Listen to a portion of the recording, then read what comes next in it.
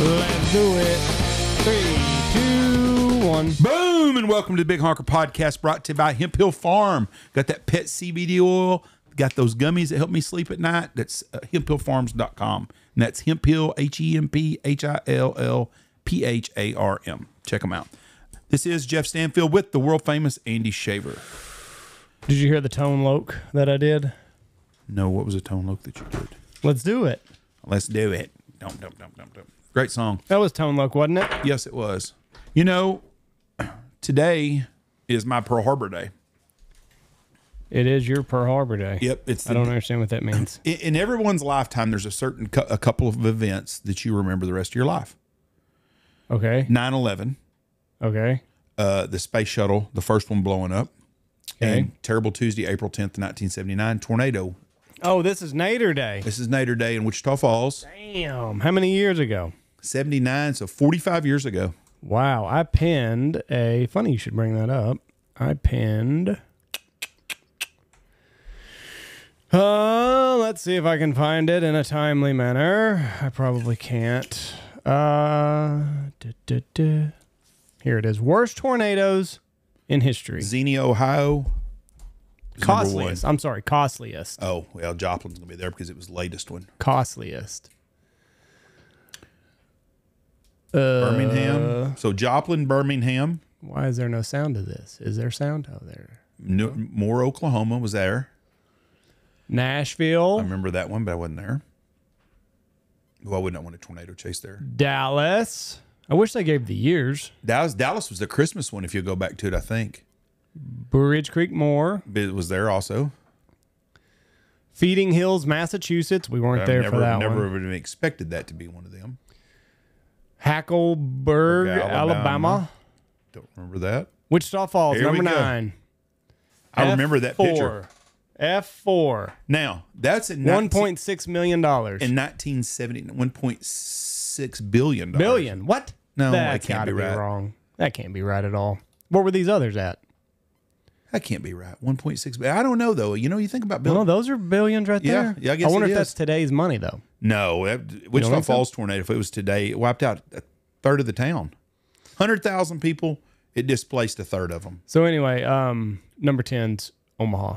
I want to go back to that. That's your top 10 costliest tornadoes in American history. That tornado That could have been a did you know? that I grew up with. Uh-huh.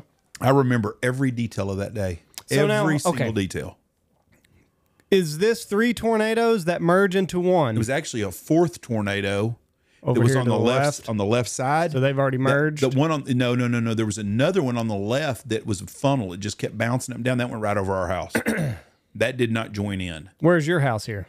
Well, no, it looks like there's another one forming up right here. No, that's a tower or something. Oh. I can't tell where that picture is taken on Hatton Road, I think, by looking at it. My house was to the left of that. But it was And you had one bouncing overhead.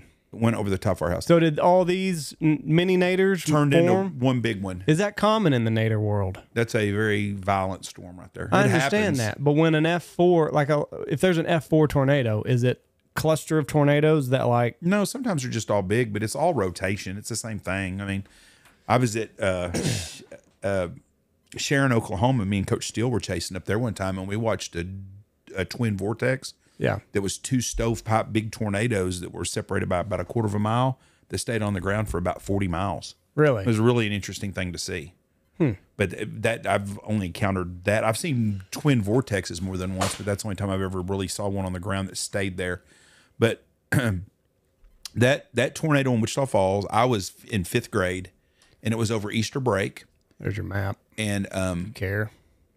when the tornado first went down, we were all sitting out, a bunch of kids. We were outside. We've been fishing with my dad that day. So where are you at here? I'm your way, house? way over. See where it says Southern Candlewood? Hills? No, go down, see Sun Valley. Yeah. See Southern Hills? I'm right across the road from that. Across the highway? Right there. There's Right in there. Sutherland. Do you know where Sutherland's is? Which used to be Treasure City. Yeah.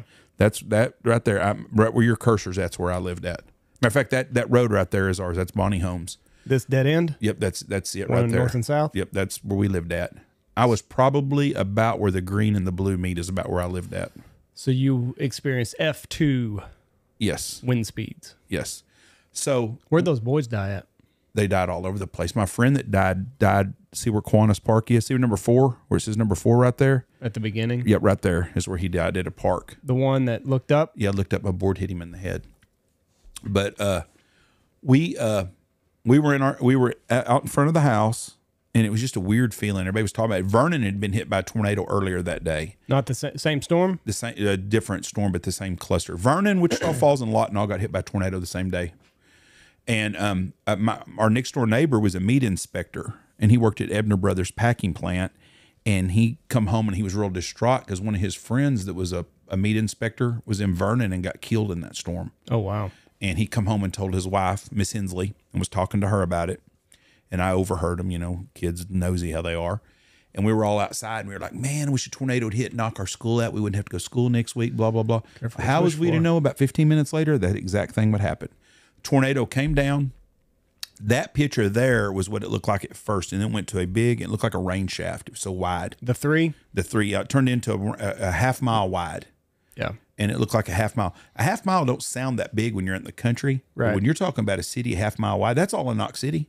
Yeah. It would wipe out our whole town. Mm-hmm. And it started at a swath on the very edge of town. We hit Memorial Stadium, went all the way through the whole town. It stayed on the ground the whole town.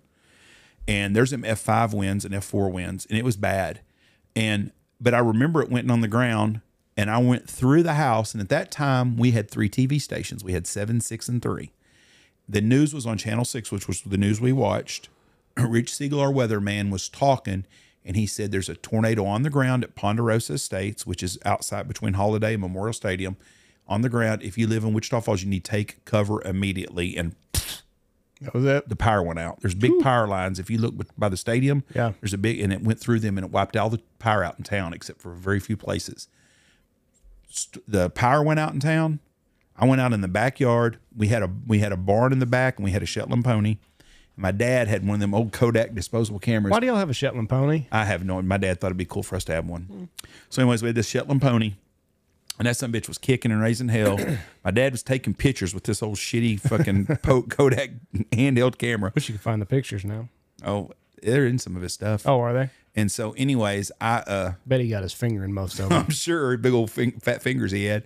Anyways, he goes, untie that horse. I said, he'll run off. He said, give him a chance. If a tornado hits, give him a chance to get away. So I untied the horse, and I went and stood on top of the barn. It was a flat roofed barn, probably 8 foot tall, and I stood on it with my dad. And United Grocery Store is across the road from at Kickapoo Airport, and they had a big old sign out front, and we're sitting there watching that, and all of a sudden that fucking sign went. Where are we at on the map? Down. If you'll go to Midwestern Parkway, I see the to the right, right over there. See where it says Southern Hills. Right over there is where that's going to be. Hirsch, right there at Hirsch, somewhere right over in there is where the United was. And we could see it. It's a half mile from us. Yeah, and the sign goes down, and our lawnmower went across the yard by itself. Phew. Wind was blowing, and Dad goes, "Get your ass in the closet with your mom." And now it says right here 207 to 260 miles per hour, right there. When that happens, yeah. Well, what miles per hour do you feel over here at that time? Oh, 50, 60, 70 mile an hour winds. I mean, it wasn't. I mean, the thing is the sound. Yeah, it's freight like train. When people tell you it's a train, and I've heard it chasing before. Mm-hmm. That's what it sounds like. Mostly a big monster tornado like this. It's just evil and wicked and black, and it come across. And I got in the closet, and then I'm crying because I want my dad to come because he's hard headed. I'm afraid he's going to get blown away and die. He comes in the closet. They close the door, and I'm telling you this: we didn't go to church every Sunday. We did go down. My dad used to take me and Tony to Floral Heights Methodist Church in Wichita. We go to church once or twice a month. So we did go to church some. But I'm telling you right now, that old story, I can't find an atheist in a foxhole. Mm-hmm. Let me tell you something. When you're in a closet in a tornado, there's a lot of praying going on. Oh, yeah. Me, Tony, my mom, my dad, and the cat we had. Isn't that deal? And all of a sudden, the windows broke. And my mom's like, oh, my God, our house is gone. Our house is gone. I'm scared to death. My dad was a big man. You knew that anyway. Yeah. And Dad's holding the closet and got all of us behind him. You know, he's kind of wrapped everybody up and stuff. Then he opens the door and he leaves. And he told my mom, he said, Christine, come here and look at this. What do you think Jeff's going to do? Look. Right there and looked. I went on our front porch and it was going across the side of our house. And it was just black. I mean, black. And shit was flying in the air and stuff. And he told me, he told us, Chris, he goes, I'm going to go check on, my parents were divorced. When I had a good dad, mom, when it came to being, we didn't have all these stupid visitation rights and stuff. Mm-hmm. And looking back now, my dad did not want to stand the night with him and hanging out. It was for Ron. He coached kid baseball, and he took his hunting and he took his fishing, but he liked having his separate life. But he goes, I'm going to go check my house out. His house was right between where the tornado was. Tony went with him. What do you mean right? Going back this way? Yeah, Tony, like to the north of there just a little bit. Right back, and then there's about where Dad lived at. So Dad lived over there, and to get to there, you got to go through a bunch of shit now. Yeah. And Tony's scared, and he's crying, and I want to go with you, Dad. I want to go with you, Dad.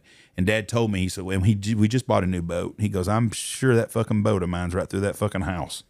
And so Dad's figuring he's going to pull up and his boat's going to be in the middle of his house. And it missed his house by about 3 blocks. So between our two houses, both of them missed the tornado by 3 blocks from being direct hit on both sides. Crazy. Got to the house, was going over there, and they were gone like 2 or 3 hours. I'm scared to death now. I'm scared something happened to my dad and my brother. I'll never forget this. They get back, and Dad pulls up, and he told my mom, he goes, everything's fine at my house. He goes, I should have never went. He goes, I've got to get to the fire station. He goes, give me any blankets that you have that you don't need. We're going to need blankets. He goes, I'll call you when I know more. She goes, well, I'm supposed to go to work tomorrow. He goes, you don't have a job no more. Because she worked at Albertsons grocery stores, and it was gone. It was wiped completely out. And that's clear over here, isn't it? That's on Southwest Parkway. Would have been like right in there. About where the 6 is exactly where it's at, I think. I think that's pretty close. So anyways, we get to Dad leaves. And before he left, he told my mom, he goes, you need to talk with Tony a little bit. He goes, we pulled up at Windthorst Road. There's a Dairy Queen. There used to be. It's a Love's deal down there. And he said, I pulled up right there. And he goes, there was a dead guy laying in the ditch. Oof.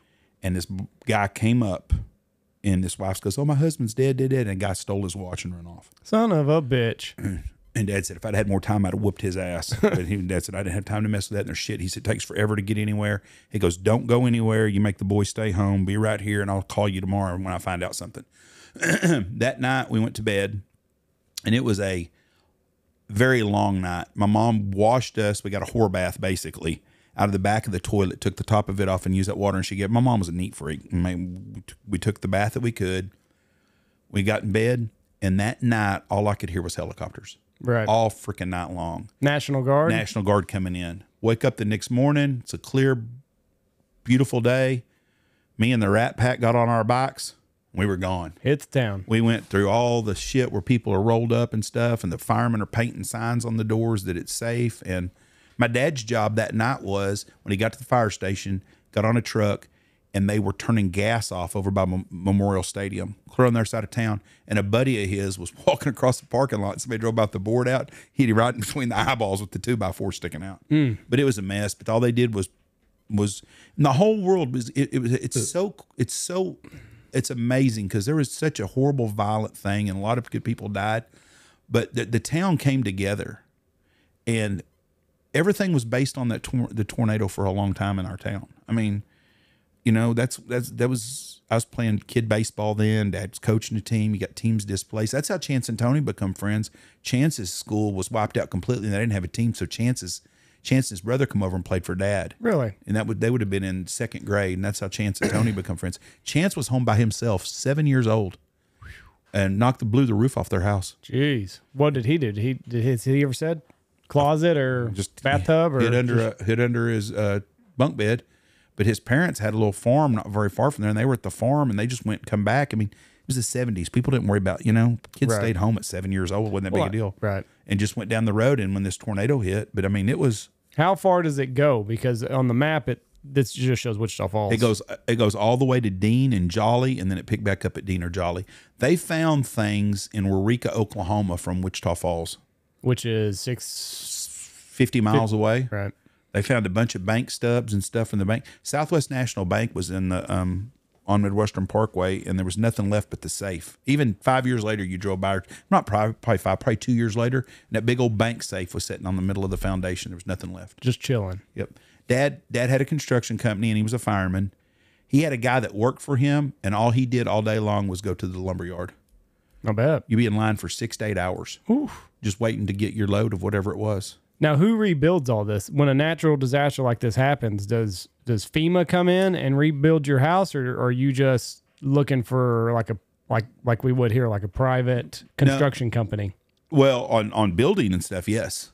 Just like you do now. FEMA's not in the construction business. They're in fucking them people out of money and gouging them with bulldozers and stuff. They clean up some stuff, but they don't build nothing back. But I mean, if your house got, like, what was the weight limit? Like the wait time? Like if you lost your house, how long are you going to be displaced before you're in another home? There was probably, well, if you lost your home, what happened was Kiwanis Park, where I played kid ball, went from a place we played kid ball to 1,500 government trailers. So the government would move in trailers? The government went in and built in. They have government trailers, and they still do today when there's hurricanes and stuff. Yeah. They bring in these government trailers. And there was, like, Kiwanis Park, the whole park was nothing but a trailer park of people that had lost everything in the tornado. So you would go down and apply, like, the city hall or somewhere for a government assistance. They gave government loans, pretty cheap interest rates. I think everybody qualified. And they built, and they had these government, and there was probably 2 or 3 different places in town that they had these government trailers. What chancing them do? Because they don't have a roof on their house. They can't live there. I don't know what they did. I don't know if they, I don't know that their house didn't get completely blew away, but some of their neighbors did. But the trailer park me and Tony grew up in later, where we moved later, it was completely gone. I mean, there's nothing left. The guy, we had a tornado warning like 2 years later, and boy, I'm gonna tell you what, after a town got hit by a tornado, people were very, very, they had their head on a swivel at the storms. Probably any time a cloud blew And up. I asked this. There's an old man lived in this trailer lived in a house behind the trailer park, and that his cellar where we'd go. And we were there one time, and I asked him. I said, "Were you here when the tornado hit?" He goes, "I sure was." And he had vents in his cellar, and he goes, "I watched all them trailers get blown away." He said, it was just right across the alley. It was not right. His house lost the roof and all that shit, but it blew them trailers completely gone. But the crazy thing was there'd be a neighborhood. One of my good friends lived in a real nice neighborhood in Wichita Falls, and they went in their cellar. And Wichita Falls had been hit by a big tornado in 1964, so people still were pretty, they paid attention a lot to the weather even back then. And there was an Indian doctor that had moved there, him and his family, and they're sitting down eating dinner, and the sirens go off and shit. They don't know nothing about tornadoes. Oh. Their house wasn't hurt at all. Everybody around them was. Slots or dots Indian? Dots. Dots. And they sit there and had their dinner and watch all the neighbors' houses got blown away. And they didn't even know. Right. But it was something that's today is my December 7th of my lifetime. Just something that resonates with me, that if I die, or which I'm going to die, if you ask me on my deathbed, if I remember April 10th, I'm going to say, oh, exactly. I can remember my friends sitting with them outside. I remember my baseball coach lived 3 doors down from us, standing on his roof holding his TV antenna the whole time watching it. I mean, that was just the world. It was just, but it was never it was just such a somber event, and I'll never forget it. And there's so many people, and I think that's what got my love for storms. Now, a couple of years after that, my ass wasn't going to chase a damn tornado. I was scared to death. Right. I was shell shocked. Between the plane crashing 2 doors down from us as a kid, I used to be scared to death of small planes flying by at nighttime. If I could hear them flying, I just knew they was going to crash into my house and kill me. So I witnessed a plane crash with a bunch of people get killed when I was little. And then a year later, I watched that tornado. Was there a bunch of looting, or just the one guy that stole the watch off the dead guy? There was probably some. National Guard killed a guy. Oh. He was looting in a neighborhood one time where wasn't supposed to be, and they shot and killed him. Shot him in his fucking back. Oh, boy. Could you imagine that today? No, we didn't have a world full of pussies back then. He should have been doing what he was doing. I agree, but matter of fact, we were sitting outside one night. We had a curfew. Dark curfew for the whole town for like a month. Right. And we were all sitting outside talking. We're not even in a zone that's done. Our neighborhood hadn't changed much. You get 4 or 5 blocks away, it does. But where we're at, citywide curfew. Other than, so if you lived on the north side of town, you're going in at night. You're going in at dark. Everywhere, the whole town. The problem was, or not problem was, everybody had roof damage. If you lived on the north side of Wichita Falls, you got major hail damage. Oh. We didn't have the hail where we were. Right. The hail was all on the north side. So those people's cars got all hailed out and their roofs were gone. Our roofs were all replaced because of wind damage. Every roof in the neighborhood was having to be replaced. It had 70 to 100 mile an hour winds. But sitting outside one night talking right at dark like we always did until my mom hollered to come in. Poof, helicopter, big old light. come over the loudspeaker. You need to go in your houses. Wow. I mean, they weren't putting up with your shit for a while. They weren't going to put up with that. But it was a very somber day. That was the tornado was equivalent to the Moore tornado. The only thing difference is we luckily were out of school at that time. If we would have been in school, I would have been at kid baseball practice. Tony would have been at kid baseball practice. The boys club that we went to every day after school was totaled. Our school was completely wiped out. I went to school with no windows in the school, no air conditioning, and we had peanut butter and syrup sandwiches every day. Because that's what the school, or we brung a lunch. Which more tornado, the Newcastle one or the Bridge Creek one? Which one's the difference on date wise? Both of those were horrible. It doesn't say. The earliest one I think is the let me see the Bridge Creek one. Where's that? Where's that cross on 40 at? Does it show where it crosses? No, go back Bridge Creek. Yeah, let me see that real quick. That's 99. Okay, that's not the one. It was the one that was the Moore Newcastle one. That one right there gave me complete memories going back to my childhood. It was that bad. 2013. Yeah, it was horrible.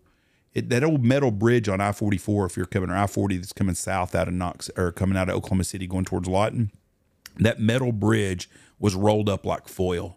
I would have never thought you could make a bridge do that. Mm-hmm. And it just cratered that big old metal bridge. And I saw water trucks that day that were rolled over full of water. The worst thing was hearing the horses. Because when you turn off right there to go into Moore, if you cut back across by that old speedway and you cut back in there, there's a lot of people that owned 5 and 10 acres and they had horses and stuff, country living, they thought, and they lived in Oklahoma City. And you could hear them horses that were crippled and just whining and stuff. And I'll never forget that. And because there was one horse like on the other side of a ditch, and I think it was me and Fred, and maybe Coach, and it could have been Harry too. But anyways, I was looking in my console for a gun because I was going to shoot it and put it out of its misery. You could hear it just bellowing, and it was but people didn't have time to fuck with a horse. Yeah. And I don't know what the winds were, but I think the winds were around 280 miles an hour at that elementary school there. Phew. And there was nothing left. It was a very somber time. That's why I chase tornadoes. I love to see tornadoes. I don't like to see anybody get hurt, but the destruction that a tornado causes is epic, and people just don't get it until they've been actually. You need to, if you don't respect them, you're a fool if you live where they're at. There's nothing, you shouldn't be scared of them, but you should respect them if they're coming to you to at least get underground. Yeah. And don't put your kids in harm's way for sure. And get out of a vehicle. That's the worst place you can be in a tornado. More people were killed in Wichita Falls because of vehicles than anything. Got to get out of them. It's gonna toss you around like a rag doll. One of my dad's friends was a fireman. Him and his family were in one of those big clawfoot bathtubs. Mm-hmm. Again, no people were fat back then because they all fit in a claw tub. And got in there and put a mattress on top of them and heard crashing and shit falling down and stuff. And he pulled the mattress off of him. He said it was a fight to get it off and get up. And he sees a wheel. And attached to that wheel was an axle. There was a car in their house. Wow. And it got stuck in one of the kids' bathrooms. But it's the first thing he saw. That was it. The bathtub was there and the car was there and the house was falling around them. That's what I'm always afraid of getting in the cellar is if shit falls on top of you. Because number one. Well, someone's going to come get you because I know. Well, I know that. But I don't know if the engineering's any good on my cellar, Jeff. Can it handle What do you mean engineering? Can it handle a car sitting on top of it? Well, or a car getting slammed into it? Well, it won't get slammed into it. It'll go over it. It'll slam into your house.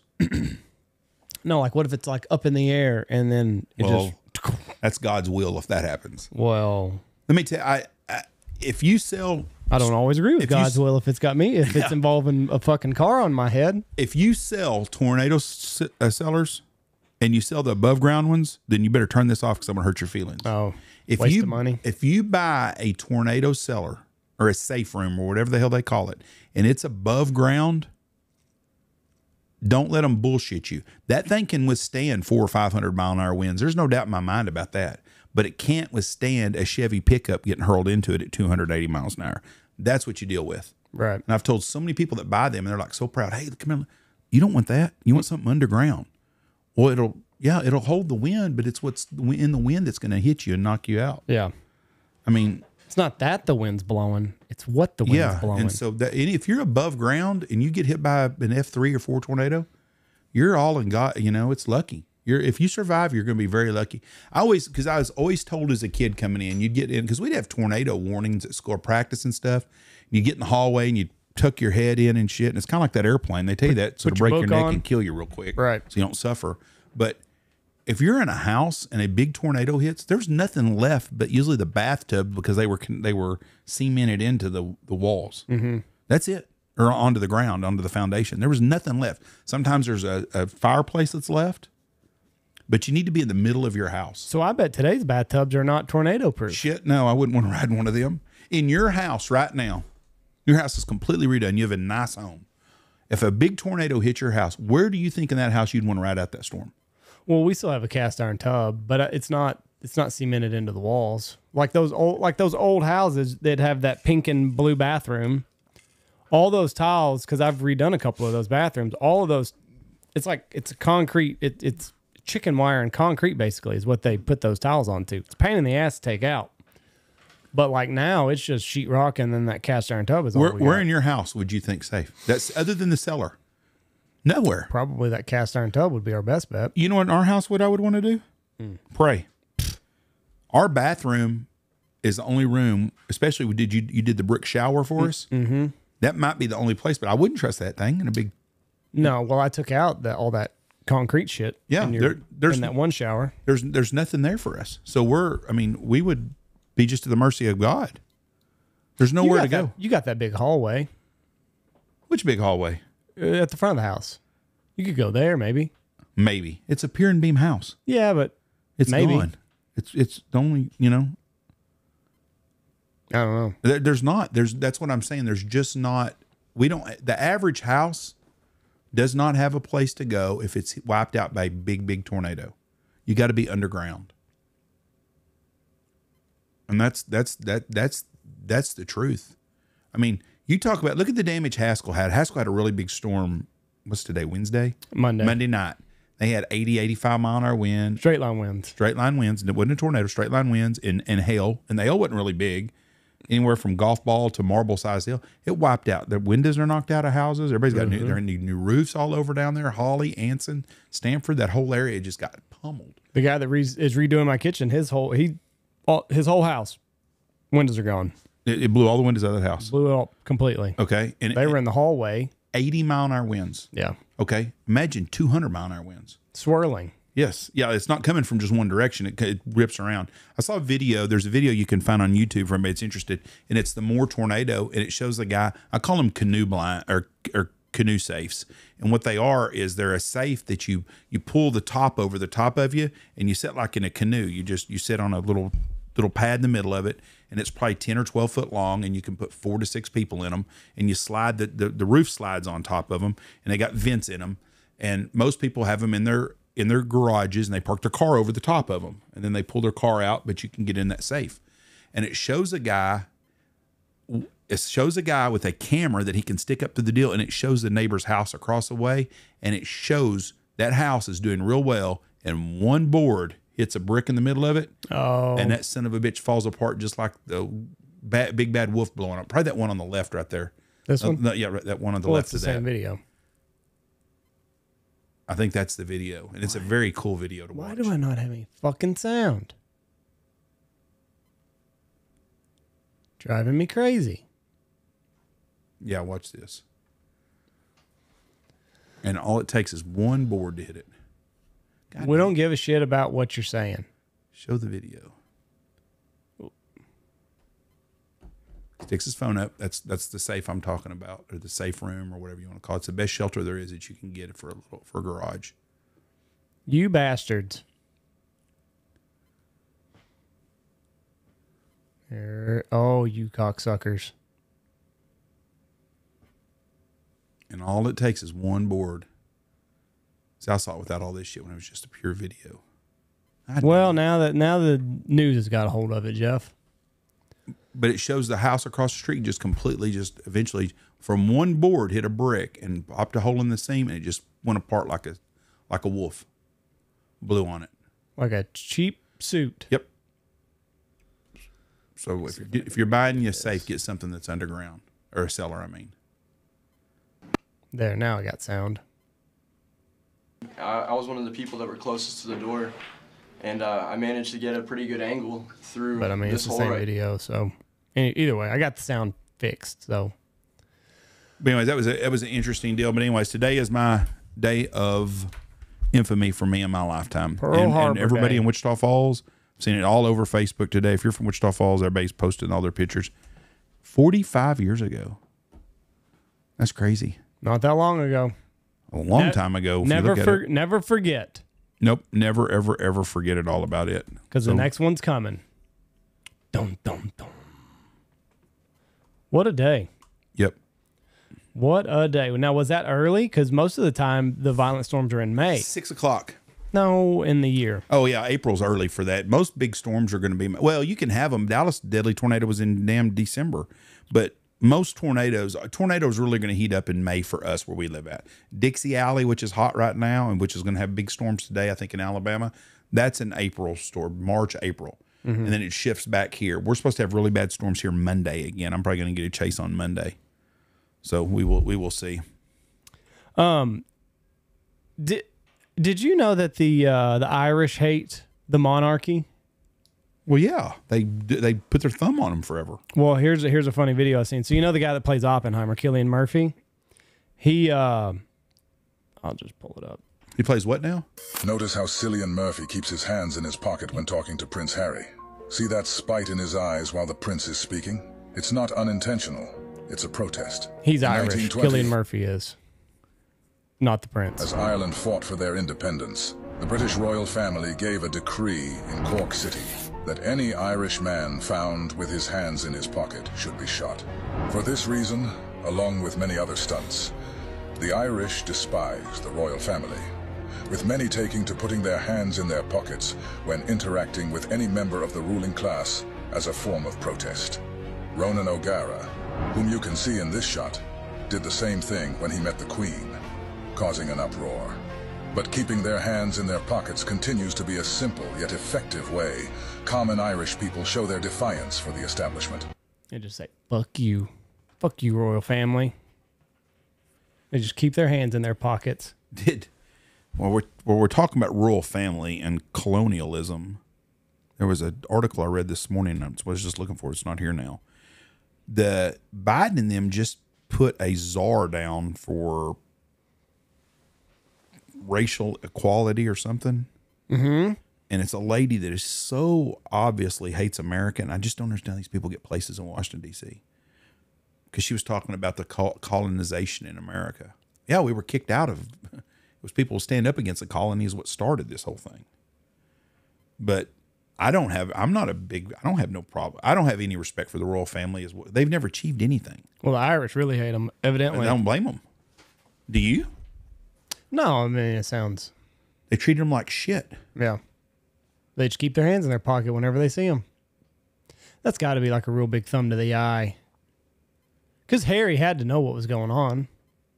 Nobody else has their hands in their pocket except for the one Irishman. You think he gives a shit? Probably not. I don't know. He might. Like, here's this motherfucker. He's going to do it. He's going to put his hands in his pocket as soon as I walk up. I don't know much about the royal family other than what everybody else knows. I did watch The Crown. I thought it was a really interesting, really cool series because I like history. There's a lot of cool things on it with Queen Elizabeth. But they were big TV people. Love TV. Oh, love to watch TV. Well, good for them. All about TV. Huh. So they had to know what the people's thinking was because they watch TV. Oh, right. Like, I'm not going to use Joe Biden because he's got dementia and he don't have a clue what's going on. But Obama, Donald Trump, George W. Bush, most of those people are so out of touch with reality. I think that's why Trump resonates more with most people is that he seems to be more in tune with the regular people because he always dealt with his construction guys and stuff. My friends that are friends with George W. Bush said when he was younger, he was really a good dude. They don't speak to him no more, so they don't have no use for him. Mm-hmm. But they grew up with George Bush. He was a regular guy, drank beer and snorted coke around all of them. But can't hate that. Obama, I don't think he understands, and I don't think Bush now either. I don't think they understand real Americans and our real issues. Obama did not grow up in America. Don't give a shit where he was born at. He grew up in Indonesia. That's a known fact. So he didn't grow up with American ideas like we have. Mm-hmm. He didn't grow up pledging allegiance to the flag. He didn't grow up loving America. He grew up hating America probably because he grew up in a Muslim household and they hate Americans. Did you see those people in Dearborn, Michigan chanting "Death to America" on the streets? No, I missed that one. Yeah. Where's old Governor Gretchen at speaking out against that stuff? Right. I can't imagine living in a country and speaking out against hate and fucking leave. You'd figure. But I mean, why are you staying here if you hate the way we do things? You know, we keep bending over for you all the time, and it's backastards for us. It's getting that way.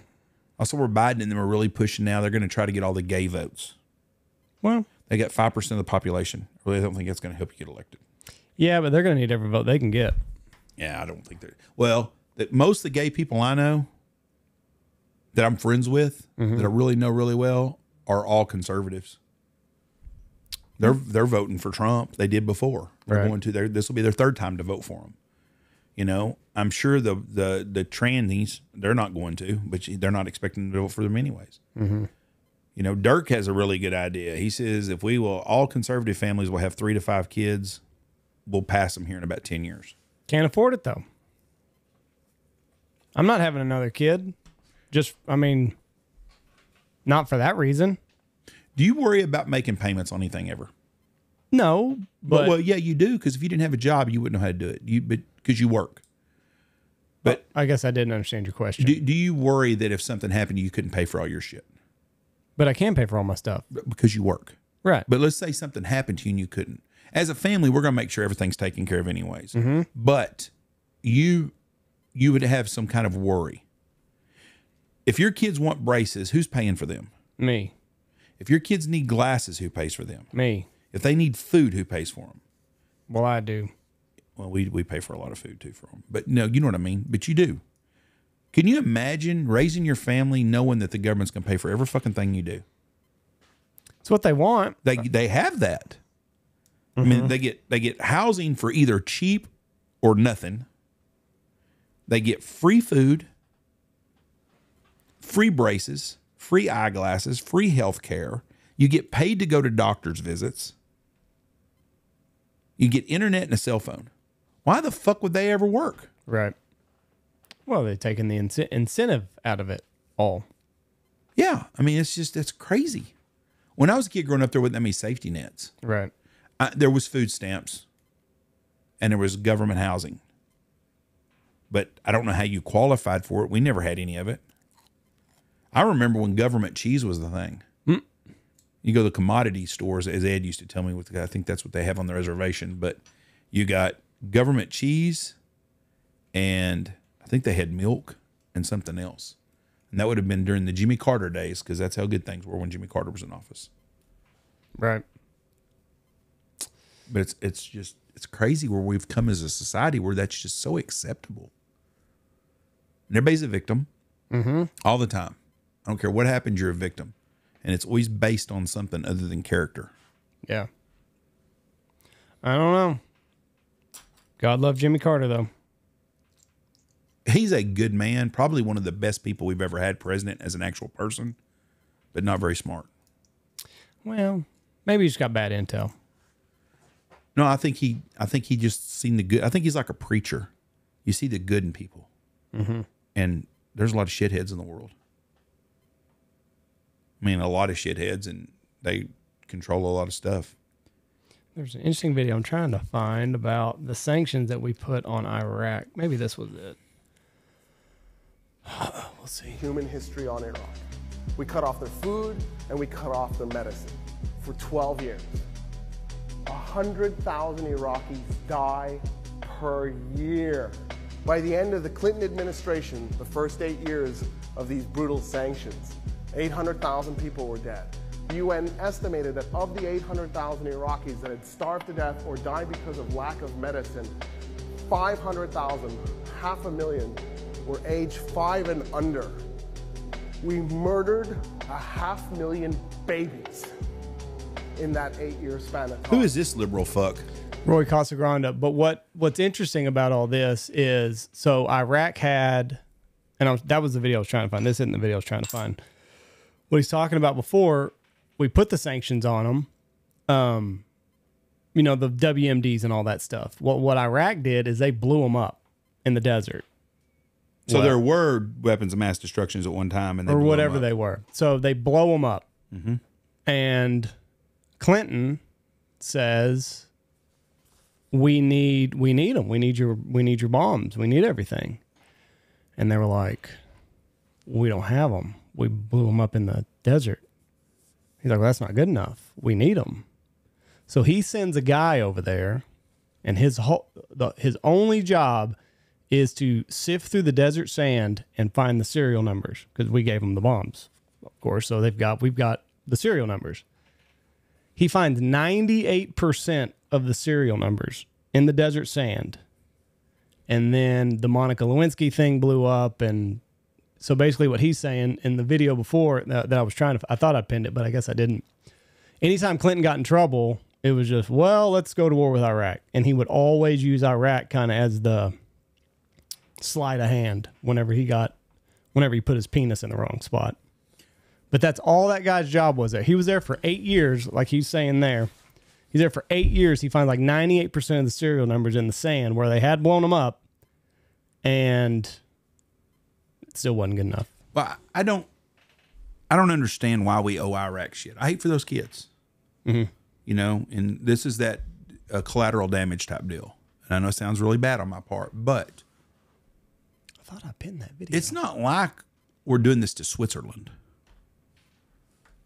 They're bad people. Now, the people that live there may not all be bad, but the regime that was running that place was horrible. They killed each other all the time. How many? I'm going to be wrong on this. Probably it's Sunnis, right? Is one of them? It's Sunnis and Shiites. That's the two different tribes. Yes. What's the factor that's running the place? What are they? Are they Sunni or are they Shiites? I can't remember. Okay. Let's say whatever. Let's say they're Shiites, just for argument's sake, because I have no idea. Here's the video. Okay.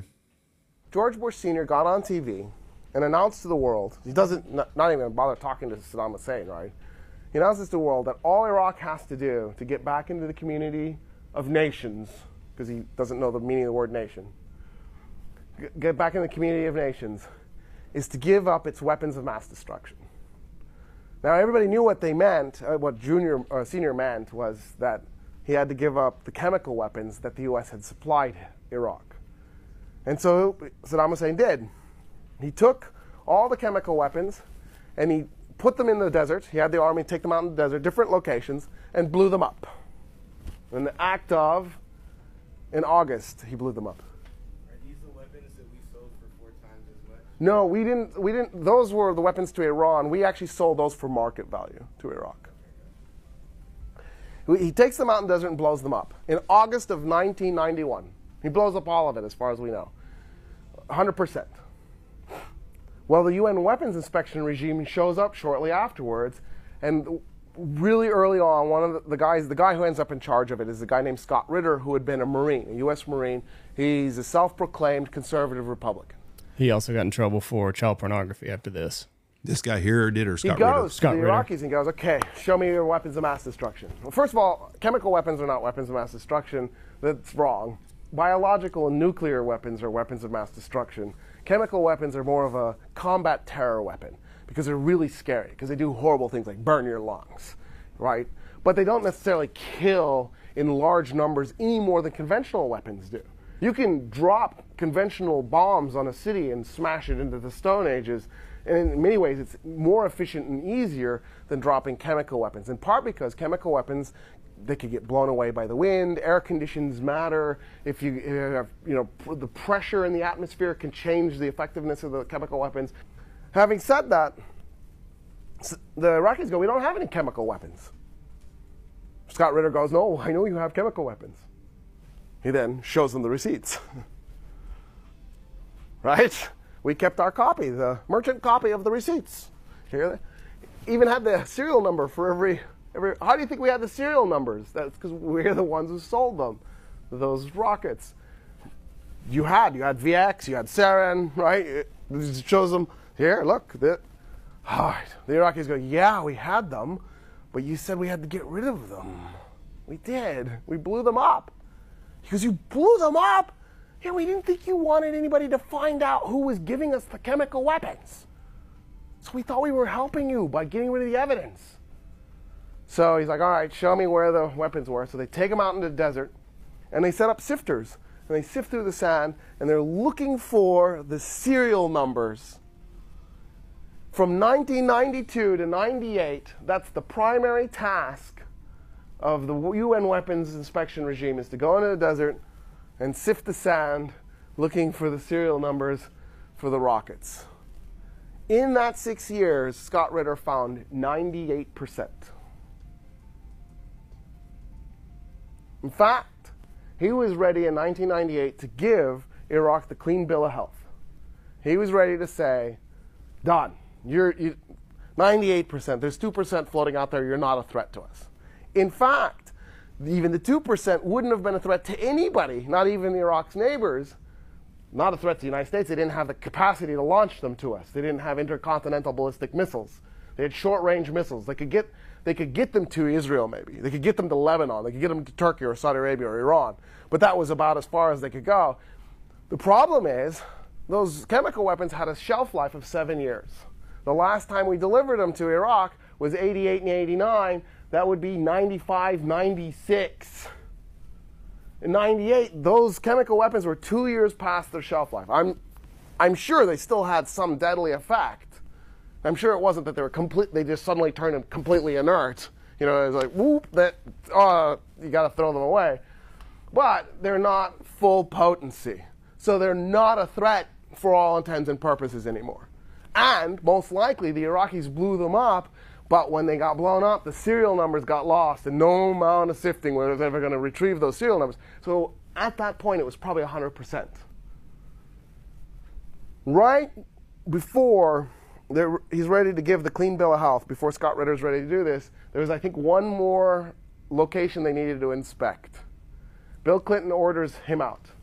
He goes, no, I've got one location left, and I'm done with my job. Let me go investigate it. Bill Clinton says, I'm ordering you out because I'm going to bomb Iraq. Why are you bombing Iraq? You ready? Iraqi radar turned on for a U.S. fighter jet flying over Iraq. I don't even think it locked on. I think it just turned on. So they picked up the radar blip. And so now Iraq is going to be bombed as punishment for turning on their radar. Scott Ritter is like, wait, what? They turned on the radar so they get bombed? I'm so close to finishing. I've just spent 6 years of my life. Let me finish this thing. And Clinton goes, get out. And then bombs Iraq. The U.S. News reported on the press that lies to you on a regular basis, on every issue, reported Saddam Hussein throws out UN weapons inspection regime. Unbelievable. Unbelievable. Bill Clinton ordered the weapons inspection regime out. There's now, nothing. Here's the weird thing. So you ask yourself, why? Why not let them complete the process? Every time something went wrong in the U.S., we would bomb Iraq. I think that Bill Clinton realized that Iraq was a really useful tool. He could distract the U.S. with a bombing of Iraq every time something went wrong, like his penis ended up in the wrong mouth or something. He just... Anyway. Everything he said is probably the truth. But us cutting off medicine and food to them, we don't owe them anything. Just like we don't owe anybody anything. That's what gets me about it all the time. But not owing somebody is different than making sure that they don't have what they need. What do you mean? I mean, you're saying that we don't owe them anything. Yeah, that is 100% true. But just making it to where they can't live their life, that doesn't go hand in hand with we don't owe them anything. What? Like we shouldn't help them, but why can't they feed themselves? Well, I don't know. I don't understand the sanctions and all that stuff. Like, why couldn't they get food and medicine? Yeah, I don't know the whole story, but I get. But that's what I'm getting at. It's Yeah, not we our don't, job we to should, feed the world. I understand that, but not feeding them and actively making sure that they can't, or not even actively making sure, but just passing laws to where they can't get food and medicine. That's a different thing. I'm not saying that we have to. But that's why we go out and make sure that we feed the world, because I don't agree with that. I think that we need to take care of ourselves first and foremost. But it's one thing saying we're not going to help you, and it's another thing saying we're going to pass sanctions on you to where it's impossible for you to do this. That's why we deal with China and Russia and other countries. But if we would just stay out, let them fuckers do what they want to do. Don't screw with us. Right. But I don't want to use the excuse is because they're barbaric to each other anyways. But the United States has never been, as you get older especially, you realize how crooked ass our damn government is on everything we do. There's no country that we're involved with that we're doing it because we're nice to people. Right. It's always because there's an ulterior motive on everything we do. Everything. You know, Cuba, we couldn't buy. Right. Russia got involved with Cuba. And it's worried us ever since. Let the Russians and the Cubans do what they want. I think they should open Cuba back up. It would be cool to go. Well, I don't know. It's a communist country. Do you want to go to a communist country? I would love to go to Havana. Really? Mm-hmm. That's one of my bucket list places. I tried to go a couple years ago, and I couldn't get a fucking hotel. Couldn't get a hotel. Could get airline tickets, but I couldn't get a hotel. You can fly to Jamaica and go from Jamaica to Cuba. And I think you can go from Mexico to Cuba. I don't know, man. I'd be nervous. I'd be a nervous son of a bitch over there. And I don't know why. I mean, is it just because of what I've always heard growing up here in the United States? I don't know that Cuba would be any more. But that's what I'm saying. I think Mexico is a lot more dangerous than Cuba is. But that's what I'm saying. Is it as bad as what they... I don't think so. I mean, there's no sense in looking up what the murder rate in Cuba is because... The government's going to tell you what different. Right. You know, it's funny that they have the greatest healthcare system in the world, supposedly, but I promise you, Cuba? if a rich Cubans are sick, he's coming to the United States. I think that Cuba would be... I think anywhere you travel, not anywhere, because there's a lot of bad seeds, but if you don't hang out with bad people, bad shit ain't usually going to happen to you. Not all the time. But Chicago, for example, everybody knows now Chicago's the murder capital of the world, just about. You go to the right places in Chicago... You're probably great. Great city. But you go to the bad neighborhoods and shit's going to happen to you. And Mexico is that way most places, I think. I think most people, and it's not, there are some people that get robbed and buses get hijacked and shit, but the average person in Mexico, if you're minding your P's and Q's, you're going to be okay. My wife had a customer. She was telling them about our recent trip to Isla, and she said last time they were in Mexico, her brother-in-law or something like I can't remember the relations to this lady, but he got a nasty cut on his hand somehow, and it got infected. So he went to a Mexican hospital, and it did not get better. Like he's there for days. It's getting worse and worse and worse. And they're like, "Listen, go home. We've got to take him to America." And like, he's not going. They're like, well, what do you mean he's not going? So he's not going unless you pay $30,000. Cartel owned that place, and they were not about to they paid $30,000 to get him out of the country. No shit. $30,000, 30 large, to get him on a plane back home to where he could save his hand, proper medicine. So I mean, but they had him by the balls. But the majority of people that go to Mexico, if you do the right thing, you're not going to have a problem. Well, I mean, all this guy did was catch an infection. He didn't do anything wrong. I said most people. Oh, yeah. Most situations are people going to strip clubs, right, buying drugs, going to, if you stay on the beaten path, you're going to be good. I saw a video just the other day of some couple was at, I don't know if it was in Cozumel or Cancun or somewhere. They missed the boat. Going back to get on getting on a cruise ship. They missed a cruise ship deal. Oh shit, that's a big deal. Oh, and they were like raising hell and stuff. Well, why dang it? They should have waited for it. They tell you to be back at a certain time. Be back at a certain time. I don't know how many people are on a cruise checking out Cozumel, but should have been. Everybody else made it back. I saw two girls in Playa about 10 years ago. One of the times we were there, we were eating at Senor Frog's, and it's right there by the dock that goes on to where the people get back to the cruise ships. And that thing was trying to get people on, and these girls are stumbling and laughing and shit. And I thought, that's exactly where someone gets murdered. Right where there. You get taken, and you don't put yourself in that situation. But I would like to have a cruise ship. How many people get left behind? There might be a number on that I could find. That would be interesting, because it happens every cruise, every fucking port probably. Yeah. Someone doesn't listen, and they just make dumb decisions. Left behind on cruises. Over 7 billion people are left behind. Huh? That can't be right. I don't think 7 billion people go on a cruise. That seems large, doesn't it? It does, since I'm one that's never been on one. Cruise ships leave behind passengers frequently. I think 7 billion is a little. Yeah, that's a whole lot. That's a lot. Oh, I can't find a number. But I mean, there's article after article. 8 Norwegians get left behind from a cruise. This over there.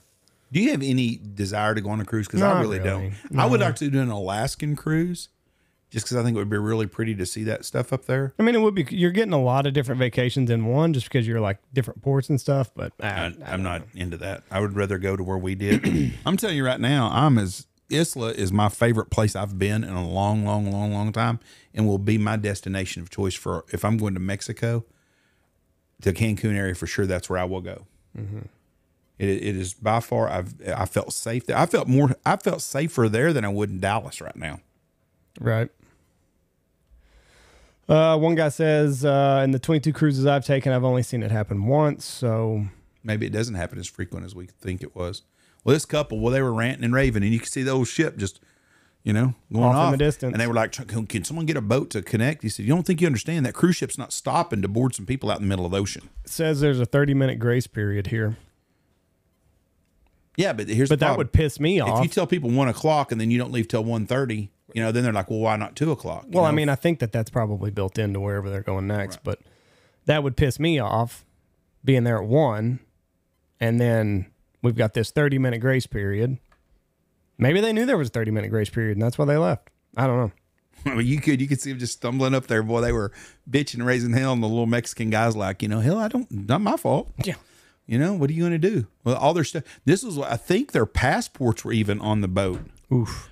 And I don't know. They may make you take your passport with you when you get off. I don't know, but I think that was one of the problems is their passport was on there. So they're going to have to try to get a flight home somewhere to go somewhere else. And don't be stupid. Mm-hmm. I mean, that's just the bottom line. I guess you'd go to the U.S. consulate if you're in Cancun, because I think there is one there. Yeah. This is 7 days old. Fiery debate has started after a cruise denied 8 passengers to board the ship after they failed to make the 3 p.m. cutoff time. Was this the one in the Maldives? Norwegian Dawn ship left the tourists on an African island. Yes. Some without their possessions after the private tour they were on ran late. Yeah. The group have now made their way by plane, ferry, and car to Senegal, over 2,000 miles from wherever. Departed without them last Wednesday. Yeah, I saw that video. They were in the middle of nowhere. See, but that's a little bit different because they were on an excursion that ran late. It's not like they were just dicking around in town and missed it. Now, but that excursion though provided by the ship? If probably not. If they did, then that should be on the ship's. If they're partnering with those people, yes, they should. Because you'd be done. I mean, like, well, they'll call the ship and tell them we're late. It's on their deal. But I bet it was a private excursion. They knew they were landing here at 10 o'clock and they were going to have 4 hours or 5 hours or however long to dick around. And I think one couple was even on their honeymoon or was going to get married. And then another couple, if I read that on that deal, didn't have any money. It was a jacked up deal. I'm following a really interesting group on Instagram right now. It's 2 men and a woman, and they're driving from London to Cape Town, South Africa. They went across Europe and went to Italy and took a ferry across and landed in United Arab Emirates or one of them countries right there. And now they're driving along the western coast of Africa, and then their frame on their truck started splitting. Mm-hmm. They're camping out a lot of nights. I just don't think I'd like that. Fuck, I'd be so damn nervous because they're having to bribe people at every country they go into. They have to bribe the border patrol. They're going to hold them back, and they got to show their passports and IDs, and it's one little third world country after another third world. You can get into Mexico and back. You can go to Costa Rica and get back. But when you have to go to 12 or 15 third world countries, the chances of you skating by, and now they're clear into, I think they were in Senegal last. Mm-hmm. But it's been interesting because they went to one place that everybody was nice and polite. They didn't try to jack the money out of them, and they got their vehicle fixed there. And they're staying at these hotels at a few places, and then they'll just camp out. I'm all, I love hearing stories like that because that's the opposite of me. Oh, I couldn't do that. I like a lot of structure. I like even more structure whenever I leave the country. So part of me is like, yeah, go be a hippie, explore the world, da da da da da. And then the other, I mean, it's romantic to me. There's no way I could do it. No fucking way. You're worse. You'd be a whole lot worse than I would be at it, and I couldn't do it. Oh, I'd be terrible. I would be terrible. I get nervous whenever I go and I've got all my P's and Q's reminded. London to Cape Town is the name of it. London to Cape Town. London.to.Cape Town on Instagram. Karen, James, and Spence. Just 3 besties driving from London to Cape Town. Yeah, that's stupid. And they're on day 21 right now, and I don't know where they're at right now. It's day 21, but I've been following them. I enjoy the whole the stuff, but just... And I'm sure they're going to make it back just fine and have a hell of a story. But when I go and do this, Andy gets taken at the first checkpoint that went wrong. Never saw Andy again. They went and stayed at the British High Commissioner in one place. They're in Gambia. I mean, they went all over the place, and just some of it looks like shitholes. Some of it looks kind of pretty and stuff, but man, could you imagine going to some of them places and trying to eat something that's not going to make you shit your lungs out? Now, here's my dumb question for the day. Is there a U.S. embassy everywhere? They're from London. I understand that. Say I wanted to go London to Cape Town. Is there a U.S. embassy? And every country has every one. country has. I think so. I mean, at least there is a little bit of a saving grace if shit really did pop off. I don't know. But I don't know if Britain does. Is there embassies they used to at all one over? time. Hell, that was all British colonies at one time. So they're not really well liked. Right. And the thing is, if you'd have made that trip in 1952, you probably would have been fine because people, the whole world, there was places that were bad, but you'd have been a lot safer because they respected you. But nowadays, there's a lot of hatred towards Americans, and Did you see this? A 23-year-old woman, very good-looking woman too, by the way, posed as a 14-year-old girl and molested various boys that she met on social media and Snapchat. Whoa, hold on. How do you use the word molested? She was having sex with them. That's not molesting. If you're a 14-year-old boy and you've got a 23-year-old woman having sex with you, would you consider yourself being molested? But they thought she was 14 the whole time. I don't give a shit. I'm asking you. Would you consider that being molested? No. I mean, you're splitting. They're using the word molesting really different. The difference is a 50-year-old man trying to have sex with a 13-year-old girl and taking advantage of her. That's molesting. But I don't understand. She's a very good-looking woman. Yeah, I know. I'm 23 years old Yes. in her prime of her life, and she's acting like a 14-year-old girl on Snapchat to have sex with teenage boys. I don't get it. What went wrong in her life to where she's like, you know what? She can get a date. Yeah, she's a She can pretty get a girl. date on Saturday night. Yeah. Like go to a regular bar. Yeah, 80% of the hard dicks listening to this right now would go out with her in a heartbeat. Fuck, yeah, I would. I'd be all about it. Like I've seen some of the videos that she's posted, and she's always shaking her little ass, and I don't understand it. There's some weird people. I don't get what happened. But yeah, all these I can't remember how many boys there were, but they all thought she was 14. She's going to jail now for it. There's a lady that got arrested yesterday for having sex with a dog. I saw that. What the hell's wrong with people? Yeah, I don't know. And her husband's phone. Well, I think he videoed it, didn't he? Yeah, just don't. Can you imagine that conversation the first time? Listen, honey, here's what I want you to do. I want you to reward Jack. He had a hard day hunting today. He's very pent up. Yeah, I don't know how that happens the first time. I mean, just because if it's her idea as a husband, you gotta be like, what kind of fucking freak am I married to here? I'm out on this. Good luck. Yeah. Enjoy it, but I'm not gonna sit and video it. Yeah, I just what a screwed up world we live into where shit like that is considered normal. Here, this is gonna show one of the videos of her kind of doing a little TikTok dance. Pretending she would be homeschooled. That's what I'm saying. Looking. She's very, very attractive. She don't look no 13 though. Well, when you're 13 or 14, 15-year-old boy, you're just kind of thinking you hit the lotto, maybe. Well, I don't think they've been molested. In the letter of the law. No, on the letter of the law. But I'm talking about, here's what's happening right now with that 14-year-old boy. He's like, damn, I wish I'd have told nobody that shit. Because they ain't going back. Have you seen the video where the 80-year-old American tourist died over in Africa where the elephant ran her over? Do what? Here comes an elephant. Yeah, I see it. Charging. It's coming after him. But here's what doesn't make sense with this. They stopped the truck. Oh, that's stupid. Why would you stop the truck right here? So they could take a picture of it? It's pissed off. It doesn't show her dying, but that's all it shows is the car getting knocked, or the golf cart getting knocked over. Why the hell did she? I'm like you. Why did they stop? Why do you even put yourself in that position? I'm telling you right now, there was a time in my life when I would have loved to go to Africa to take pictures. I don't care about shooting anything over there, but with all the political unrest, I don't want to go over there. But that would be a bucket trip to get a run and see all them animals. Mm-hmm. I mean, it really would. I mean, to all of that stuff. What gets me is they pull up, you see them pull up. The other day I saw one in a damn lion or a tiger comes up and crawls up in the damam golf cart with the people. That. Well, I'd be nervous. Drive, fuck, don't leave me here.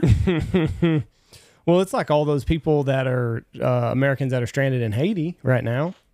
I mean, you go to a shithole country and shit pops off, you're just in a shithole country. Yeah, it's kind of like the people that... I mean, and that can happen in Africa. Like, all that shit's just it's hanging by a thread over there. There's a couple that backpacked across Iraq or Iran, and then they never seen them again. Well, that's a shock. Right. I mean, some people just do not understand there are shitheads in the world. Mm-hmm. They're so uninformed, and everybody's a victim, and, they're the nicest people in the world. No, they hate you. Yeah. They hate you. If you go to a Muslim country and you're a Christian, they don't like you. You know, if you're gay and you go to a or to a Muslim country, they're going to throw you off a roof. It happens. Yeah, that's what they said about Rihanna, because I guess she was dressed as a nun doing some sexy dances and pulling her boobs out, and they're like, why don't you do that to a Muslim, to dress like a Muslim and do that? Well, it's because you know why. They'll cut your head off. They would be after you. Catholics don't really give a shit. They're just trying to cover up their next scandal. They don't give a shit about Rihanna. My last airport I was in, I saw a guy kneeling on this deal, 6 in the morning. I think you saw it too. Yep. Right now, as Christians, that's our problem. Yeah, I didn't stop to pray. No. Muslims are devout, very devout, and they stick to their guns, and that's why they're taking over the world right now. Regardless of whether you believe all the crap they believe in, because I don't, but I got a lot of respect for them for how dedicated they are. You imagine going down to a Baptist church anywhere in the country and saying, "Hey, you're not going to eat from daylight to dawn, and then you can have some oatmeal at dark." I don't think this religion's for me all of a sudden. I'll put my 10% in the plate and I'm walking on down the street. That's the end of it. And I'm not doing that stuff. You know? Yeah, all of a sudden I don't really think this is for me. I guess, are we at the end of Ramadan right now or something going on? I have no clue. I saw something happen somewhere and that was a part of it. Someone got killed by somebody or something and they said, yeah, it was the end of Ramadan and they were celebrating. I mean, we're talking about a religion that has honor killing. Can you imagine killing your daughter because you don't date somebody you like? Right. It's just, what a bunch of sickos. Masters start this weekend. Tiger playing? You told me Tiger was out for the year. That's what they said earlier when he got hurt. Is he playing? I think he's playing. Well, he's not out for the year. He won't win. Well, he might. I'll give you 10-1 odds right now on a $100 bill that he don't win. No. You sure? Yeah. 20-1. No. He hadn't played. He hadn't been playing. He's been hurt. The game has changed. He's a great golfer. When he's on, ain't nobody can beat him, but his days are past him. I mean, he really is. Let me see if I can get the full list. Yeah, I think Tiger's playing. I'd pull for Tiger now. I'd like to see him win it, but he ain't going to win. Everybody does now. Here's the betting odds. But see, look at it. Who's right there on the page? Tiger Woods. Because Tiger, everybody wants to be Tiger Woods. Tiger sells, baby. Scotty Scheffler, Texas boy, 4-1. Scheffler, Cameron Young is a sleeper. Top 10 locks. Is Cameron Young? Look at him real quick. See where he's from. Is that Chandler's roommate? How am I going to do that? I don't know. I'll look him up and see. Cameron Young? Yeah. I thought Chandler's roommate was Cameron. We're going to have him on tomorrow. Cameron Young is from New York. Okay, that's not. Where did he go to school at? Wake Forest. That's not him then. It was a Cameron that Chandler was roommates with, I thought. Hideki is. Tiger versus Phil. Close one. Mickelson, but it's close. This one is difficult. Tiger is apparently hitting the golf ball well. But I can't trust he's going to finish the tournament given he's only completed one major since 2020. So. He's the greatest golfer that ever lived. Tiger, 100%. Yep. Jack Nicklaus would probably be second. Yeah. And I'm going to catch shit from somebody. Go ahead and text me, I know. But that's my opinion on it, and that's what I'm going with. I used to really like Phil a lot, too. because he wasn't Tiger. Then I started going for Tiger, and I don't dislike Phil either. This says the Tiger would go for a record 24th straight made the cut at the Masters. Yep, getting to so play he's Saturday never and played a Sundays. Masters where he didn't make the cut. Yeah, hell, he won the second one he ever played in. Well, if I had cable, I'd watch it, but damn it. You can watch it on. Yeah, I've got other stuff to do this weekend, Jeff. When are you going to turn your football back or TV back on? August. When football starts. Yeah. This would be fun to watch, though. I saw a deal the other day on quarterbacks. Did you know that half of the first round draft quarterbacks are bust within 3 years? Yeah. Yeah. It just goes with the numbers. I mean, most people are a bust in the NFL. This year's quarterbacks that are going to come out and drafted in the first round, there's going to be 6 of them probably. Only 2 will work out to be worth a shit. Do you think Caleb Williams is a bust or going to be the real deal? He is the real deal. So you think he's legit? How much of that is circumstance, though? Well, he's going to a good spot. They've fixed their offensive he? line in Chicago. They've Is he going to a good spot? Keenan Allen. It's They've got cold. DJ Moore. It doesn't matter. Brett Favre went to Green Bay. Aaron Rodgers did. Yeah, but, Joe Allen went to Buffalo. but like, Joe Burrow's in fucking Cincinnati. how much of it is circumstance?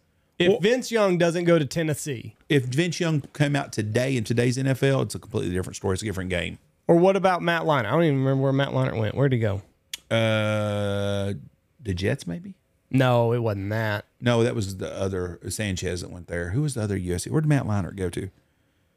Like, it don't matter. But if Matt Leinart finds himself in a different situation, No, is it a different career? No, Matt Leinart played college with the best offensive line, best he had. Everybody around him was a superstar. Matt Leinart was so overrated. Pretty ugly of you to say Well, that. he was. Cardinals. He went to the Cardinals. Terrible quarterback. But when he went to the pros, he had less talent than he did when he was in college, playing against lesser foes. Right. But So- that's what I'm saying. A lot of these like big name quarterbacks that go 1, 2, or 3, like whoever goes to New England is fucked. If Yes. Caleb Williams goes to New England, he's fucked. I agree. But if Caleb Williams finds himself in the right situation, maybe he gets a career out of the deal. But when Peyton Manning went to Indianapolis, everybody said the same thing about him. That he was screwed. Yeah, fuck, it wasn't nothing there. But he wasn't very good for 3 years. Well, it's because they didn't have a team around him. Exactly. Troy Aikman's first year in Dallas, he was fucking terrible. But a lot of times it depends on if you get the pieces around you. Jimmy Johnson is the one that changed his trajectory because he knew he had to go all in and get all of the big names. He realized how to win in the NFL in the 90s, and that's what he did. He mortgaged everything for a couple of years. He also was a master at drafting because he knew all those college kids had done a great job of drafting. Right. Excellent job. The Chicago Bears have addressed a lot of their offensive line problems. DJ Moore is a legit, very good receiver. They got Keenan Allen. Keenan Allen's a good receiver. They got They got Cole Kmet, who's a good tight end, and they got DeAndre Swift, who's a very good running back. He's got some tools to work with. A lot better than going to New England for sure. Yeah. Now, do I know he's going to be a bust? I don't know. There's a lot of guys that look good in college that aren't very good. If he's a bust, I wouldn't be surprised. Has USC had a good quarterback USC in the pros? Carson Palmer, Leinart was no good. Sam Darnold, Sam Darnold's a bust. Sanchez bust. A lot of people think Sam Darnold's going to be really good this year. I don't know about that. Find out. Who else has USC had? I mean, I'm sure they did over the years, but I don't. Probably Carson Palmer's probably the best one I can think of. Rodney Peete was a deal. John David Booty was a bust. Marinovich was. Matt Barkley. Castle. Yeah, that's what I mean. They're all. So, no, I'm saying that probably not. But is that because, like you said, they play with the best? SC is such a powerhouse that they get all these good recruits. So whenever they go to the NFL, they're playing with lesser quality. Back then USC was probably they ran the ball all the time. Things are different nowadays, but I'm going within 30 years. But that's why Matt Leinart was so good in college. They were just loaded all around them. The whole team was. Same with Ohio State quarterbacks. Mm-hmm. I mean, they're the same way. Fuck, they got more talent. Name the best Ohio State quarterback. Now CJ Stroud's looking like he's the real deal. I think CJ Stroud probably is going to be the first fantasy quarterback taken other than Mahomes. Josh Allen will still go. I don't know, not with that, unless they address some wide receivers. I don't think Josh Allen can make receivers better like Brett Favre did and like Patrick Mahomes does. Brett Favre was famous for making shitty receivers really good. And I don't know that Josh Allen has that. But Ohio State's the same way. Alabama's the same way. You know, is Tua the best Alabama quarterback since Joe Namath? Probably. Yeah, or Ken Stabler. I mean, they haven't. And I'm not sold on Tua. He's in a good system with an offensive genius. He is. And he's got Tyreek Hill causes teams, and Jalen Waddles, it's a lot of problems. Well, it didn't translate last year. Well, they got hurt. They had a lot of injuries. They lost a ton of defensive players right there in the last 3 weeks of season. A lot. You lose both your starting defensive ends. You lose 2 different cornerbacks and stuff. That kills a team. And you ran into Mahomes, and it was 20 below. Yeah, I mean, they weren't healthy then anyways. The same Miami Dolphins, week 10, probably might have beat the Chiefs. But it don't matter. It's when the playoffs what counts. But I don't know. But Caleb Williams, it looks like the best prospect, they say, in a long time. Andrew Luck, they say. I don't know. I watched him against Texas as a freshman. He's got a ton of athletic ability. He can run. He can throw. He's going to be pretty good in the NFL. I would be more than happy to take him as a fantasy quarterback. I think he's a whole lot better than Anthony Richardson's ever going to be. Ooh, I don't agree with that. Anthony Richardson, all he did was run the ball. I'm taking Anthony Richardson ahead of Caleb Williams. Yeah.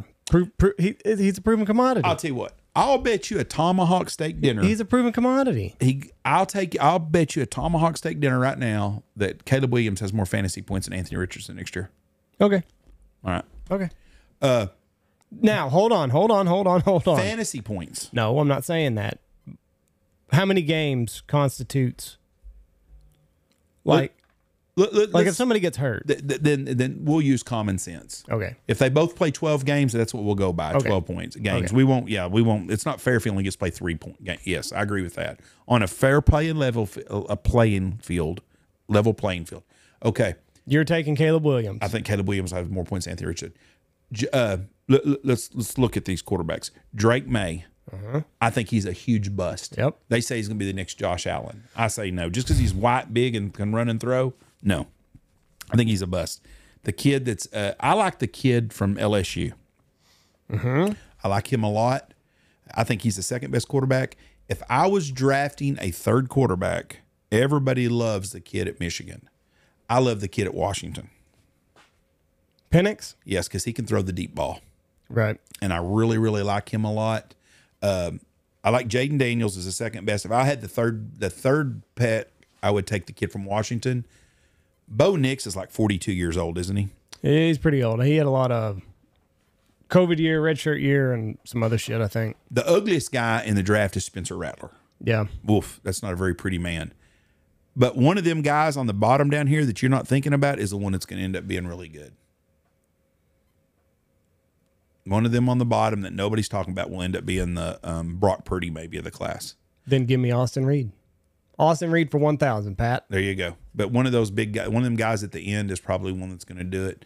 I like Penix a lot. I really do. I watched him against Texas and I watched him against Oregon a couple of times. He's a gamer. If injuries are his only deal, someone will get the Giants in the second round ought to take Penix if he's there, and I think it will be. That would be a steal right there. If the Giants could take Penix in the second round and get that other wide receiver, that kid from LSU, or Harrison, either one of the receivers are really good receivers. Do the Chargers get McCarthy? No. Fuck no. They've got Justin Herbert. Trade Let me him. tell you something. Boy, you talk about a market right there. If I Trade was the him. Washington Redskins, I would give you every first-round pick for the next 5 years for him. For Justin Herbert? Fuck yeah, I would. Wouldn't you? Yeah, he looks pretty good. I mean, that's what I would do.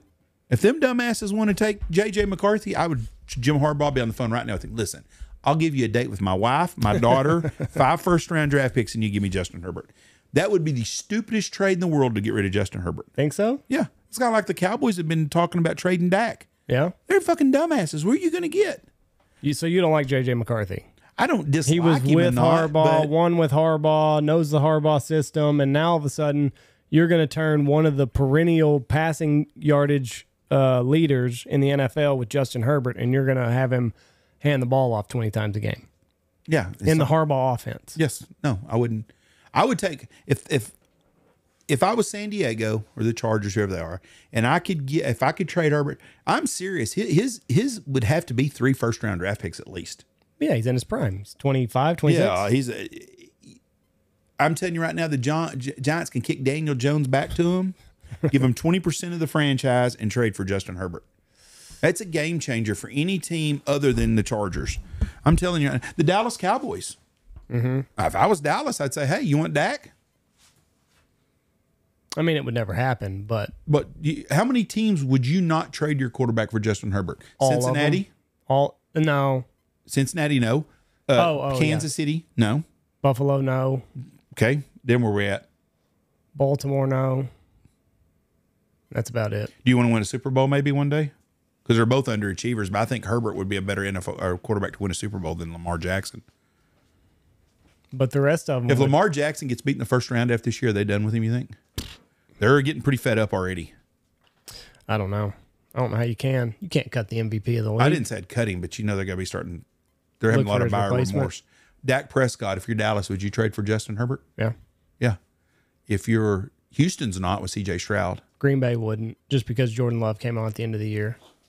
I'd rather have Justin Herbert right now. Well, so would I, but you're not having to give up anything. Is Jordan Love the real deal, or is that just a 6 weeks so he was really hot? He looked like it those last 6. Depends on what part of the year you look. September to October, no. November to December, yes. And in the playoffs, he looked good. So maybe it just took a while to come on. The New York Jets. Yeah. They should offer everything in the world to get Justin Herbert.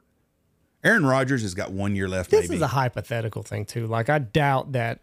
I highly doubt Harbaugh is even considering anything like this. I just saw his name on there. I know they got him as a 4th quarterback. I think the Chargers picked 5.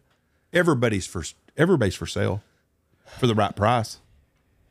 Yeah, but you would really, really look bad if you got rid of Herbert and went with McCarthy and he didn't pan out. You'd look like a dumbass and a half. You I would agree look with terrible. you. I agree. But that's why teams don't trade their powerhouses. That's why they hang on to them 2 years too late. Well, that's the Dallas Cowboys recipe. And now they're bent over a barrel by Dak again. Yeah. I don't know what to do if I was the Dallas Cowboys. For someone that hates Dallas, still, I like Dak a lot. I think Dak's a great guy.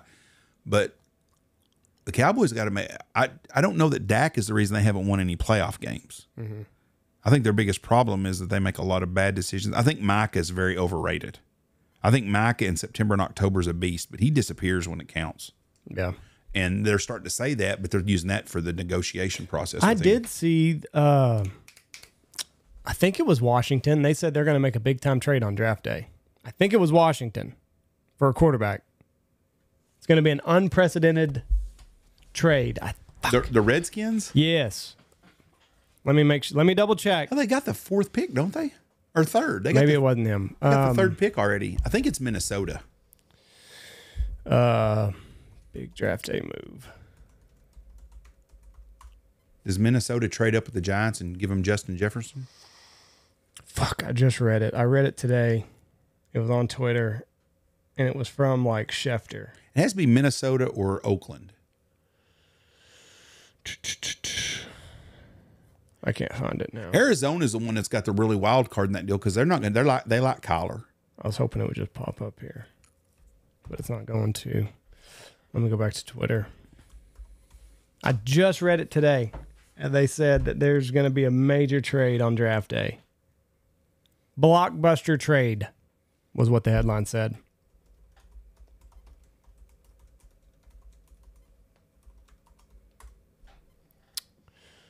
Please pop up. Please pop up. Nope. All from 21. Anyway, I can't find it, so got everybody all worked up for nothing.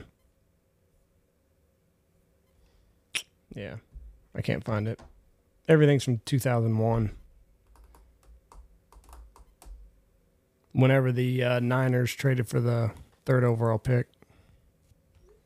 Well, I'm gonna go out on a limb and say if you're moving up to take one of these quarterbacks, I think you're crazy. Other than Caleb Williams, I think all the rest of them are questionable. The college game is so much like the NFL game that sometimes we think that them guys are going to step right in and make a big difference. And I think C.J. Stroud was an epiphany. Isn't that the word I'm looking for? Epiphany. But no, that's not right. What's the word I'm looking for then there? Just unusual. Prodigy? Unicorn, basically. Yeah. There's not going to be I don't see that happening this year. This says Jaden Daniels is set to meet with the Giants on Monday. Yeah, he'll never make it that far down. Never know. People slip. Did you see where your Longhorn got busted for a DWI? What a dumbass. But you know he's not. He doesn't Sweat? doesn't have to take any kind of. The NFL can't do anything to him. Really? Nope, because he's not drafted. He's not an employee of the NFL yet. Yeah, but that could still hurt your draft stock. Just because it's going to hurt your draft just stock. because the NFL can't take action against you doesn't mean that a team's going to be like, hard pass. Happened to Tunsil. Well, there was a little different. How? He got blackmailed by his stepdad for smoking dope. He still fell in the draft. Yeah, because of that. But he was Right. blackmailing because he released that video of him smoking marijuana with a gas mask on. Right, but he still fell in the draft. That Sweat kid is going to be a boy. Somebody going to get still in the third round if they get him in the third. He's a run stopping son of a gun. Just stay out of trouble for a couple years and. Well, if he goes as a third round pick and plays good, he'll get paid still, but it's going to cost him some money up front. It's a character deal. You gotta be smarter than that shit. There's no excuse today's world to get a DWI. 3 None. weeks before you're going to become a millionaire. Dumb. Fucking stupid. DWI. Lucky he didn't kill anybody. The girls' basketball season's over. Is it? Yeah. I saw there was 24 million people watched the finals game. I watched the first half of it. Wow. 24 million people. More than any other basketball game in the last 5 to 10 years. Mm-hmm. She's going to go in the WNBA and nobody's going to watch. Okay, here we just found this. Sweat's blood alcohol level was more than 25% over the legal limit. So what was it then? 8's the deal. 25% more would be what, 18? 2? 18, 2? What's 25% of 8? 2. Basically. Yeah. 18, 0.18, I think. Right. No, it would be 0.20. So yeah, 20 to 0.20. Had a guy one time blow 6 o'clock in the morning. blowed like 0.27. He told me he was I'm not drunk. Oh, he took the test at 6 o'clock in the morning. He was arrested at 4:40 in the morning. Yeah, it probably went down a little bit then. I'm sure it went down a lot. Yeah, so this says his blood alcohol level was about 1.25. But, clickbait. They got me to click on it. Dumbass. Get a good set of friends. Yeah, because those are hard to find. Anyway, anything else? Last thing we're going to talk about real quick before we go. We're 2-3 months out. We're going to be at Squad Fest. The Tyson fight. Do you think Tyson wins Yes. by a bunch? I think he wins. You think he knocks his ass out? Are the training videos real? If they are, he looks like he's going to kill him. Because if those training videos are legit, then Jake Paul's in for a long night. Oh, he's going to get his ribs broke. I mean, you're dealing with Mike Tyson. Who's an evil man. And he's coming in not smoking pot because he said he wants to be agitated. He said, Jake Paul, I'm going to be cranky. Jake Paul, I'm gonna whip your ass. And then when you get done with that, I'm going to go fuck your mama. No, he didn't say that. But he says he's fucking going to hurt him, basically. I wouldn't want Mike Tyson tell me he was going to hurt me. No, because that's going to hurt. No. I'd fight his ass, though. You would. Fuck yeah, for $1 million. Now, I'm going to tell you right now, I'm going to be a bitch, and the first thing he hits me, I'm done. Right. I'm going to be like, Mike, don't hit me in the face, please. No, I don't know. I think I'd rather... Use it for a week or 3 days. You're a totally different person, and this is what you said about yourself. You're not a likable person. What happens if you don't have the medication? Weed. I don't know. Maybe it has something to do with my tripolar tendencies or something. But I don't think I'll be smoking for this fight, and I think I'm going to be really, really irritable and nasty. Would you take this before the fight, for example? Normally I do, but at this particular fight, I think I'm going to go pretty raw and, naked. Naked. Any dislike for Jake Paul? Like, you want to teach him a lesson? I will do just that, but dislike him? No, I don't. I do not have no grudges against him. He's beautiful, and no, it's not from that perspective. This is from my point of view of grabbing glory. Never for money, only glory. I would never risk my health for money. I hope he whoops Anyway. that white boy's ass. Tripolar disorder is caused by interactions between borderline personality disorder and bipolar. So I guess he does have tripolar. Well, I'm betting on it. I hope his tripolar ass whoops Jake Paul. I don't know nothing about Jake Paul except he's a cocky little shit, and I hope he gets his ass beat. Are you going to be pulling for Tyson? Yes. See, everybody is. But I think that's why it's going to sell so good. The only thing would make me Is it happier. on Netflix? No, it's on. It might be on Netflix or Amazon Prime. It's on one of the streaming services. Mike Tyson. The only person I'd rather see him whoop than fucking Jake Paul is if he got to whoop Barack Obama's ass. Yeah, it's going to be on Netflix. Yeah, it's a streaming deal. We'll be able to view live July 20th on Netflix. So are you going to have to pay It's for on that? Saturday night. That's after Squad Fest is over. Oh, we will be in St. Yeah. Louis. If I was Cody and them, I'd have a big old screen of that some bitch fuck doing yeah. a party out of it. And listen, Cody and Asher, since you listen to this, please do this, please, for us. Yeah, That'd you be a would hell of a have- party. Oh, big time party. But are you going to have to pay for it on Netflix? Like, is it a pay-per-view type I'm deal? sure it is. I'm sure you could probably part of your subscription. You may have to pay extra. What we ought to do at Squad Fest is then let Trevor Shanahan let some people take him on that want to take him on since he pisses everybody off. Be a win-win for all of us. Because I'd be pulling for Trevor because I like Trevor. It doesn't say how to pay. It doesn't say how to. Did you see where Stefan's getting married? I did. Yeah, Congratulations. congratulations, Stefan. So good for you. It doesn't say how to. It doesn't say if it's going to be. All right, let's jump out of here. We got Chandler Phillips tomorrow.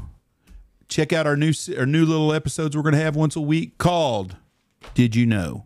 Useless Knowledge. There you go. Sponsored by Mallard Bay. Anyways, thank y'all for listening to us. God bless y'all. Have a great week.